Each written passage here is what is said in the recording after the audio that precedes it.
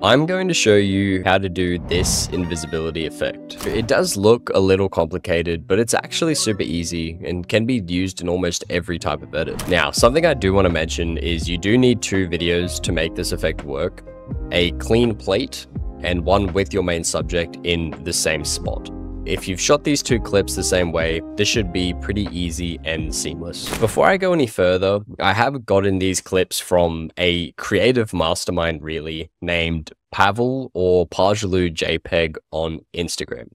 He makes incredible edits, and we are honestly all blessed enough that he has shared his clips for learning purposes, because that is how I am able to then teach you guys these sorts of effects. I've linked his Instagram and Patreon below, well worth the money if you want to level up your editing.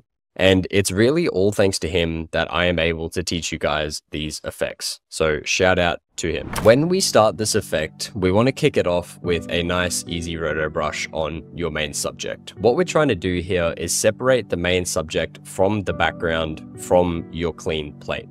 Click on your subject, go up to the roto brush and do a quick roto brush of our main subject. After we've roto brushed our main subject, the settings I like to use are turning my feather somewhere between 20 and 40, changing the contrast all the way down to 0, and then shifting the edges all the way up to 100%. This usually gives a nice blurred feather around the outside that's kind of really hard to tell is there, and it just helps everything blend together really seamlessly. After the roto brush, you want to add chromatic displacement.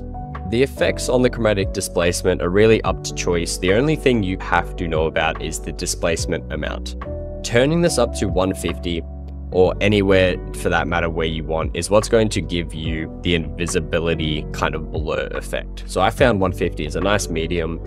After this, you have to blend it to the clean plate. We're actually going to add an effect called blend, which I'm pretty sure is built into After Effects.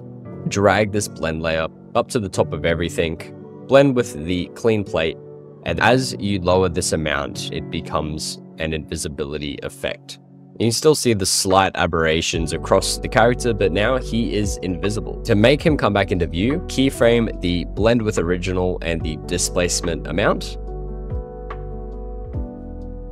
back up to 100% and the displacement amount to 0, just so that his body comes back to normal. It's a super easy way to add a fun effect into your edit. So if you've made it this far to the end, thank you for watching.